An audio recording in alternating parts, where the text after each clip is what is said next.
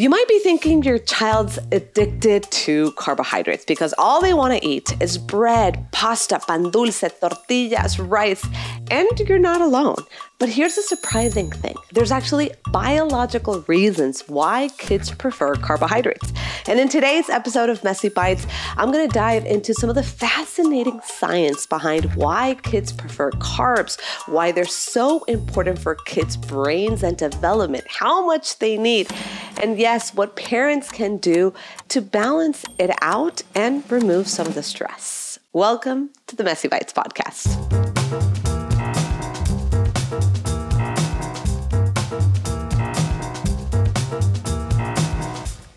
If your kid could live off of bread, mac and cheese, and potatoes, they would do so. And there's a biological reason why this happens. So welcome to the Messy Bites podcast, where feeding kids gets real, a little chaotic, but you will always find joy in the menu. I'm your host, Marina Chaparro, pediatric registered dietitian, fellow mom in the trenches. And this is a very common concern that I hear from parents is, why does my child only want carbohydrates? All they want to do, I can serve them the veggies, the protein, and then the bread, and all they'll eat is the bread. So yes, this is a very common concern, a very common phenomenon, but there's actually some science of why this happens that I think it's not often talked about. So let's dive into the science of why this actually happens. There's a couple of reasons, but one of the first ones is carbs are fast energy for kids, and carbs are really digestible energy. So we got to remember that kids are growing a lot in this phase, and carbohydrates really provide that essential source of energy, of fuel, especially for the brains because they're requiring a lot of growth. And so oftentimes we think of eating patterns similar to what we think should be in adults, but kids have different phases, different eating patterns. So how much carbohydrates do kids need? Well, anywhere from 45 to even 60% of their total energy should be coming from carbohydrates. So to put that into perspective, toddlers could be getting anywhere from 1,000 to 1,400 calories a day. This could be anywhere from 113 grams of carbohydrate a day to more, 165, 180 grams in a day. This is a lot of their total energy needs is going to be coming from carbohydrates. So just to remind you, what are carbohydrates? Well, they could be coming from the starches, right? Whether it's the breads, the pastas, the cereal, the tortillas, right? All of those. It could also be coming from fruits, any type of fruit, and also the lactose, so the milk. And when kids and when babies are infants, most of their carbohydrates is actually coming from the lactose in breast milk. So number one reason is it's really important for their kids' brain and rapid growth because they need a lot of energy because they're growing so much. And here's an interesting fact. By age 5, a child's brain uses more than twice the glucose of an adult brain per gram of tissue. So really, their glucose uptake, the amount of glucose that a child's brain needs is going to be far superior than that in adults. So we got to think of the basics that carbohydrates are going to be that brain power, that fuel. So we shouldn't be afraid of it, right? Thinking again, we're going to include a balanced approach to the carbohydrates that we're going to include. So that is the reason why kids are craving a lot more carbohydrates to meet up the demand of their brain, of their glucose needs compared to those of adults. So I think it's really important for parents to understand the importance of carbohydrates in kids' brain and bodies.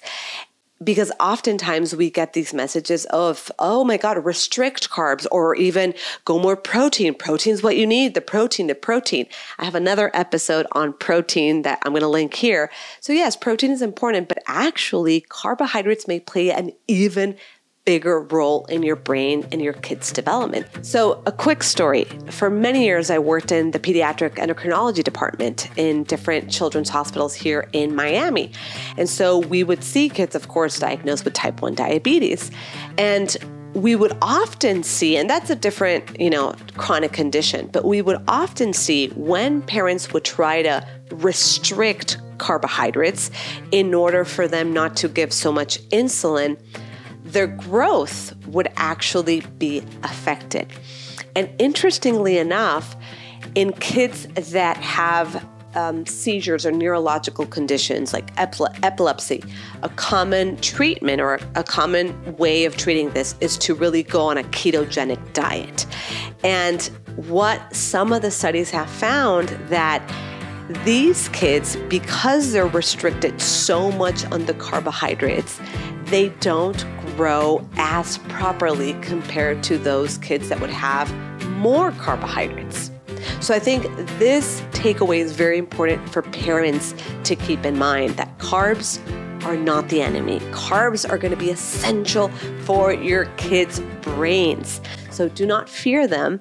Realize that they're going to be maybe more attracted to them because of all these reasons that we mentioned. But now let's shift gears and say, what can you do about it? And how can you keep it balancing without losing your mind? And another surprising reason why kids prefer carbohydrates is that kids are biologically wired to prefer sweet taste. And this goes back to even an evolutionary trait that in order for humans to survive, we really needed to gravitate towards energy-dense food, and aka safe food, which could be the fruit that we would get as gatherers, or even breast milk, right, when babies are first born. So that meant it was safe food compared to more bitter foods that could potentially be toxic and harmful. And so this evolutionary trait was essentially how humans survived. So naturally and biologically, kids will prefer sweet taste. Even if we think about it from a more real perspective, is what's their first food? It's breast milk, which is naturally sweet. And there's been some fascinating studies that, yes, kids have an innate preference for sweet taste. This doesn't mean that they're never going to eat more bitter tastes like fruits, like veggies. But yes, they do have a harder time accepting veggies because of this same theory. So understanding that, I think, also puts parents at ease that it's not your child that's quote unquote addicted to the carbs. There's actually some biological science behind this. And there's even some interesting research to say that kids' taste buds are different than those found in adults. And kids need higher concentrations of sweetness to be able to detect that same sweetness compared to adults. So that's why sometimes we worry, why is my kid obsessed with sweets? Well, they're not able to detect the sweetness. They need more of that sweetness because they are not able to detect it in their taste buds compared to when we're teenagers or adults, because as time progresses, we lose some of that sensitivity. So I think that's fascinating, but it's also, once we understand this research, oh, okay, it's not me that's feeling, it's not my child that is quote unquote doing something wrong. This is actually just science and nature. Another reason is that carbs and starchy foods tends to be easier to chew. And it's also maybe more safe because it provides similar textures. So if you think about pasta, if you think about bread, tortillas, rice, it's really very bland, a food that is all white, and kids oftentimes, especially in their toddler years, they might be going through some food neophobia, which I mentioned in other episodes in the past of why this happens. But they also resort to kind of having some comfort food and some safe foods that are easier for them to chew. So textures for some kids could be an issue. And they know that a dinner roll is going to be a dinner roll no matter what. And a berry or strawberry, that could be very different. They're very unpredictable. Sometimes it could be sweet. Sometimes it could be sour. So that predictability and that sense of safeness, which again, many younger kids or toddlers are really looking for, they're going to find this comfort in those starchy foods, aka those white foods. So if your kid is gravitating towards those white foods, now you know why, because they're safe, they're easier to chew, they don't pose a threat. A dinner roll is going to be, again, the same each time around. And another reason we don't often talk about are genetic differences. And yes, we know that some kids genetically are going to be more what we call food responsive than others. Essentially, food responsiveness is an individual's tendency to respond to external food cues such as sight, smell, or taste or palatable foods by feeling the urge to eat. So we know that some kids are just born liking food a little bit more, right? We see babies when they're starting solids and they're just like, I love this, or they're doing happy dance. This could be genetic. It's also environmental in some cases. So we also know that how parents react or parental feeding practices could also really play a role in how responsive your child becomes.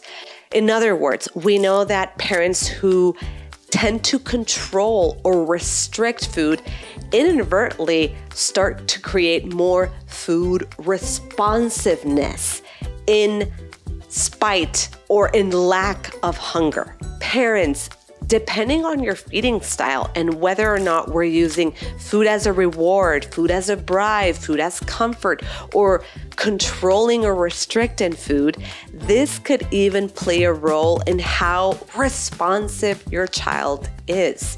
And that's really important because oftentimes we're like, what do I do when we get worried at this age because we worried they're eating too many carbohydrates. And so our natural tendency is going to be to, let me restrict and say, ay, mijito, you already had a lot. Ay, mijito. And that's exactly what I don't want you to do, because doing so could actually affect their responsiveness and even cause them to want that food even more in spite of them not being hungry.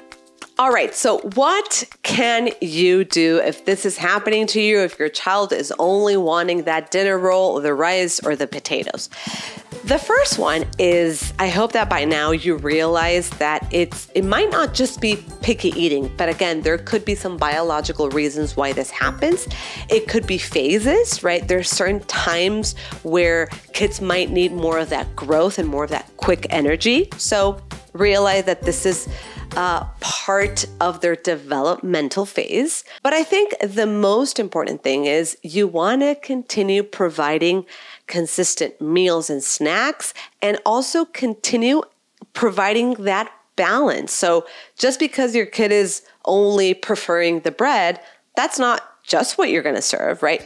Your role as a parent is to decide the what they're going to be, what you're going to provide, and the when. So the breakfast, the lunch, the dinner, and the snacks. So your job is to continue exposing and to continue providing those opportunities for them to see the broccoli, the green beans, the tomatoes, the other maybe starches, the other proteins.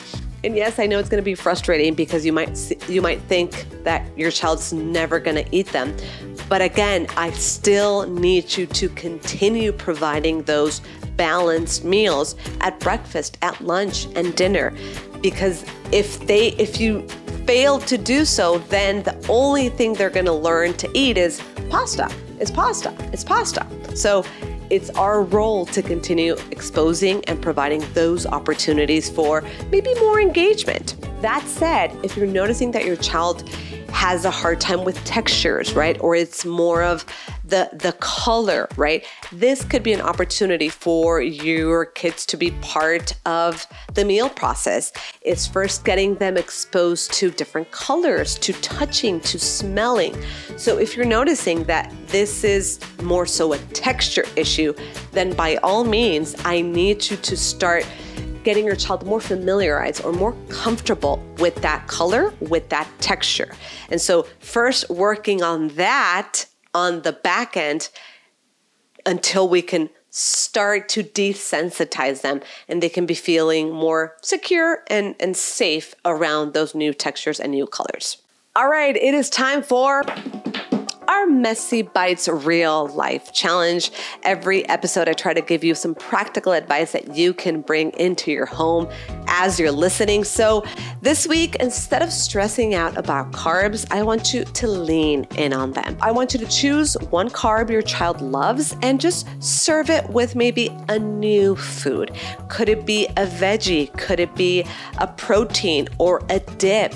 Realize this is a normal developmental phase and just trying to avoid less pressure and really avoiding the, you've already had too much, why don't you do this? And ay, mijito, this is all that you're eating, because our words really matter. So mom and dad, if you're listening and you think your child's quote unquote obsessed, I want you to realize that it's not a failure on your end, right? It could be biology. It's part of their development.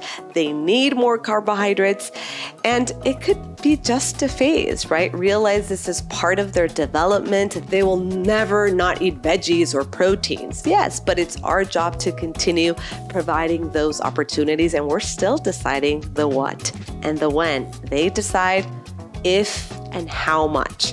So let's change the mindsets from, oh my God, carbs are the enemy. They can't have so many carbs, or you've already eaten too many carbs, to, carbs are part of life, right? Bread is part of life. Let's just keep it balanced and having a more positive approach.